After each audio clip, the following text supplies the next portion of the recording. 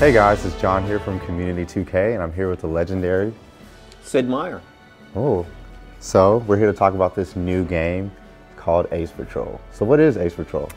Ace Patrol puts you in the role of a squadron commander, and you get to fly the airplanes, but you also get to decide who's going to fly which airplane, which missions you're going to take, which pilots you're going to send on various missions. So there's a turn-based flight element to it. There's a strategic element in terms of upgrading your planes, learning new maneuvers. It's a game you can play for a short amount of time if you want to, or if you got a whole evening, you can go through the entire campaign, the entire war, and win it for your side. Tell me about the different planes. One of the cool things about the World War I era is the variety of airplanes. You've got the Red Baron, which is the bright red triplane. It was also an era where they were just experimenting with design. There's some planes have 2 wings, some planes have 3 wings, some planes have the propeller in the front, some planes have the propeller in the back.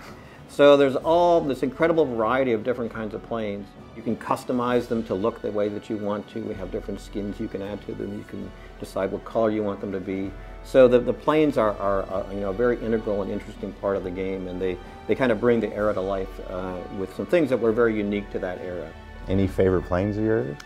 I like the early, the first plane you fly is the British DH-2. It has the propeller in the back, and it just is so representative of that era where they were experimenting with different things. How difficult of a game is it? Is it anyone you just kind of hop on and play, or is it something you really have to get used to over time?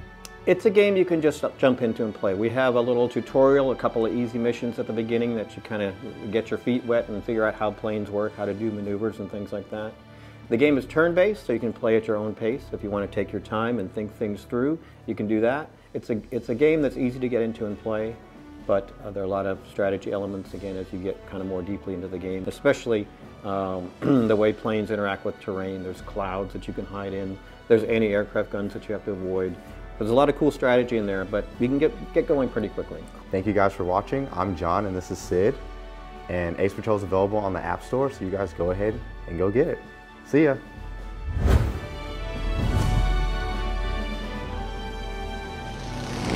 Sid wants you.